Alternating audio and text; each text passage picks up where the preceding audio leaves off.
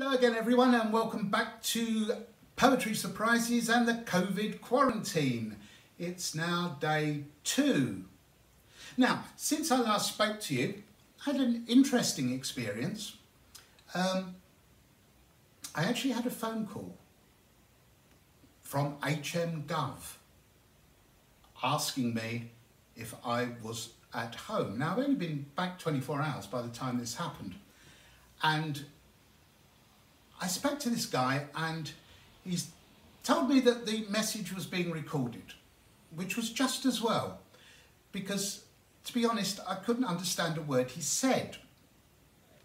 Now, this was an interesting experience because I was really struggling and I kept on asking him to repeat himself, because I thought, well, I better not get the answer wrong, because, you know, I might have MI5 down here, I might have the Black Mariahs or anything, you know. So I said, you know, can you repeat? And he repeated, and I said, I think I've got that. And the answer's yes, I am at home, and blah, blah, blah. And I am aware that I've got to quarantine for 14 days. And then I asked him to repeat again. And then he was speaking very quickly, but he suddenly slowed down and he said, is it okay if we continue this conversation in English?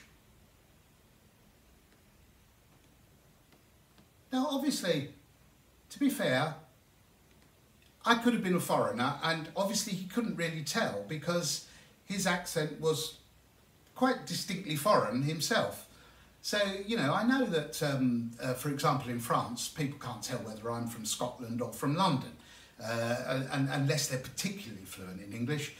All I am is English, and sometimes they think I'm Swiss, and even worse, Canadian. Well, sorry, Canadians, I don't mean that, but it's about the accent, you know what I mean. But anyway, he said, do you mind if we could, is it okay to continue this in English? You know, as if I might want to speak French or German. And I said, well, yeah, I would like to continue this in English, if possible. But anyway, there we are. I've been checked up on already. And I am definitely here for the next 14 days if anybody's looking in on this. Right, there we are. So then in the middle of the night, I woke up and another poem came to me. And I've written this in the last few hours. So, and you know, it might say something about my state of mind yet again. Here we are. It's an imaginary animal called the Tamtan. Tamtan of the lonely song sports one eye like a Chinese gong, and 7 paws on 5 short legs, the forward 2 like laundry pegs. It carries its eggs in a leaky sack slung across its lumbar back, its head all bone, its belly scowls. It shuffles leaves with 15 towels, feeding on blue Rogjam roots. Its gong eye spots in Grisham shoots. It needs to eat a ton each day before it builds a bed of clay. The Tamtan only has one use. Its spittle kills the Rungergoose. So Doococks hunt it for its phlegm, which cakes to form a Dooeygem. Tamtan lives its life alone and rears its eggs into a clone. Each tan would live 100 years, but life drains out in Tamtan tears. Each one it sheds subtracts a day of Tamtan life expectancy. So, as by nature deeply sad, Tam's prognosis tends to bad.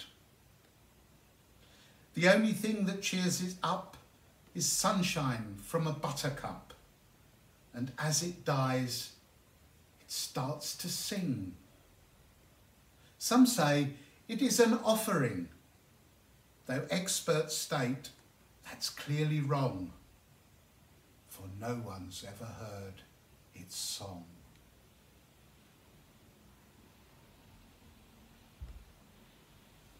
Well, yes, maybe a self-isolation poem, that one. But that just came to me in the middle of the night, so I'm making no excuses for it, and I'm not trying to explain it. Make of it what you will. But I like the Tamtan. I think he's a decent, well, imaginary creature. So who knows what might happen in the next few coming days. Anyway, that's the Tamtan, and I hope you enjoyed the poem. I'll be back again soon, but from Poetry Surprises and from me, John Hudson, it is bye for now.